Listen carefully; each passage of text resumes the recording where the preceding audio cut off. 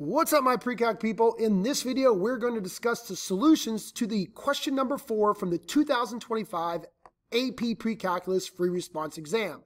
All right, before we begin, don't forget that subscribe button. I really appreciate it. All right, let's dive into the question. So each part gave you several different equations and you had to kind of do something with. So part A gave you two functions, g and h, and we had to do a little bit of solving. We had to figure out where g of x equals 4 and where h of x equals 3. So let's dive right into part 1. All right, so we want to figure out where 2 log base 3 of x equals 4, so go ahead and start writing that out. Now we have to show our work to solve this. Remember, we cannot use a calculator. So the first thing I'm going to do is get rid of that 2 by dividing by 2 on both sides, and 4 divided by 2 is 2. Then what I'm going to go ahead and do is actually use the definition of logs to write this as an exponential equation. So I get 3 raised to the second equals x. And well, 3 raised to the second is 9, so I guess I'm done. X equals 9. Pretty easy question there. Overall, not too bad. Now, there is another way you could do it. You could move the 2 up as an exponent first. So you get log base 3 of x squared equals 4.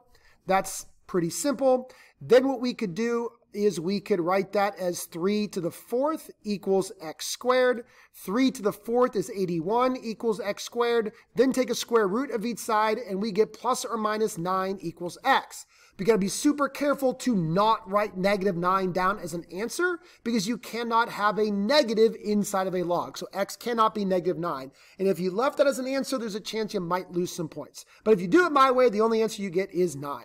All right, let's move on to part 2, where we are asked to find where 4 cosine squared of x equals 3. Now, this one involves a little bit of trick, which for some students can be a little bit tricky, but overall not too bad. The first thing I'm going to do is go ahead and divide by 4, so I get 3/4 equals cosine squared of x. Then I'm going to go ahead and take a square root of both sides, and when I take the square root of both sides, on the right-hand side I just get cosine, on the left-hand side I get plus or minus the square root of 3/4. Now, simplifying the square root of 3/4, I get the square root of 3 over 2. Pretty simple. And right away, I love the square root of 3 over 2. I recognize that from my unit circle. Now, where does that occur on the unit circle? Well, hopefully we're thinking radical 3 over 2 is about 0.86. That could be right here on the x-axis or over here. So we're thinking this angle right here, this angle right here, this angle right here, or this angle right here. Sorry for that absolutely terrible drawing. But basically, we think about there being 4 solutions. Pi over 6, 5 pi over 6, 7 pi over 6, and 11 pi over 6. And technically, there's actually infinite solutions because anything coterminal to those, well, those are going to be more answers. But we have to be super careful to the domain. The problem said that we only wanted to get answers from 0 to 2 pi. So based on that, the one and only one answer you should have put in for this problem is pi over 6. All right, moving on to part B, we were asked to do a little bit of manipulation, a little bit of reducing or simplification with 2 functions, j and k, j being a logarithmic function and k being some weird trigonometric function. All right, let's start off with part 1 here, or part I. They want us to rewrite j as a single logarithm with base 2. So we should have log base 2 and then something inside of that log. All right, this is actually a really easy one. I thought they would have made this one a little bit harder, but they certainly did not. The first thing I'm going to do is move the 3 right here. And I'm going to make that an exponent. So I'm going to move that up here on the 2. That's the first thing I'm going to do.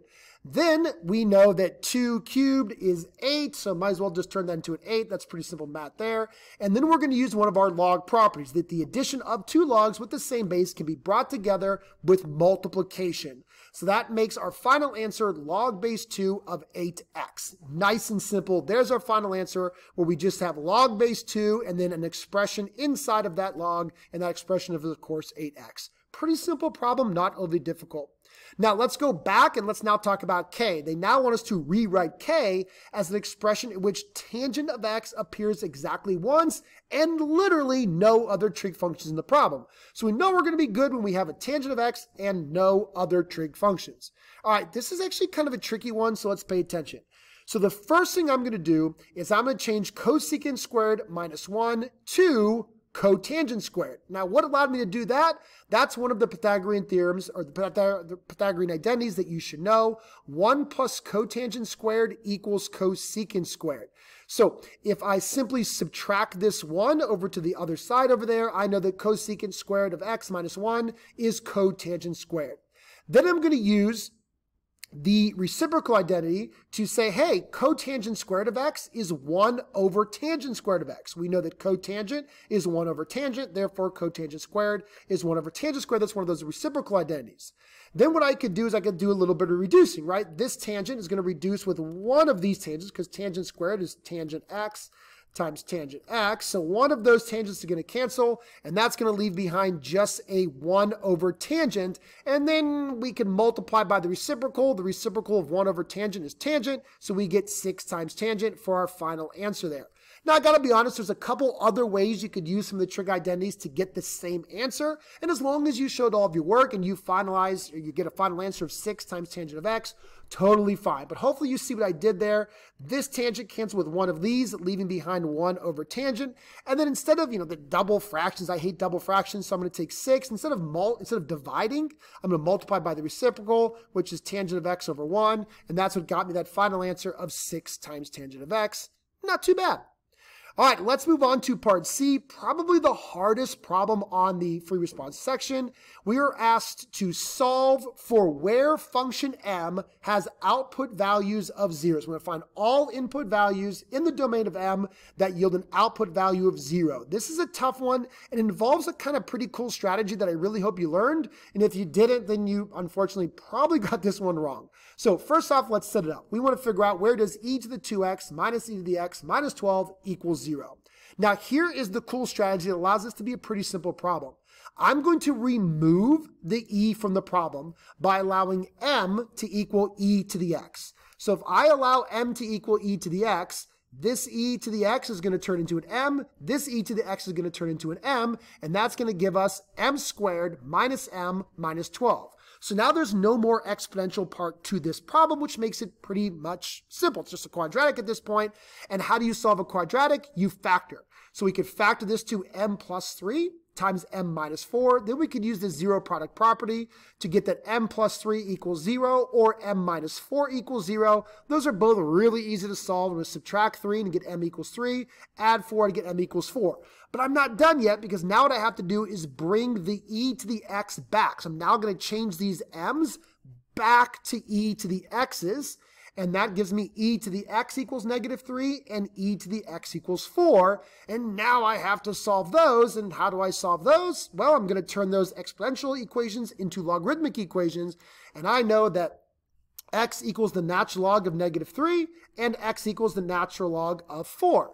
So hopefully you understand that, and that's just basically turning an exponential equation into a logarithmic equation. The base is e, and we all know that the base of a natural log is e down there.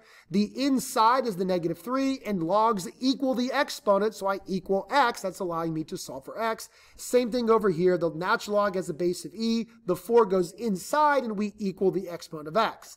But there's one more part left to this problem. You're never allowed to have negatives inside of logs. That's undefined. They don't work. You can't have a negative in a log. It's not in the domain. So this answer of natural log of negative 3 is not an answer. It doesn't work. It's not in the domain. So the only answer for x is the natural log of 4. Final answer right there.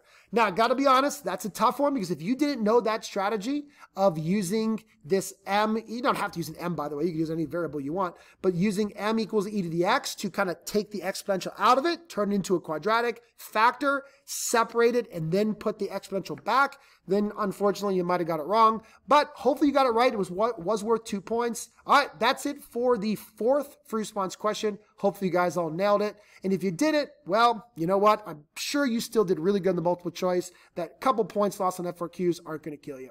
All right, best of luck. See everybody later.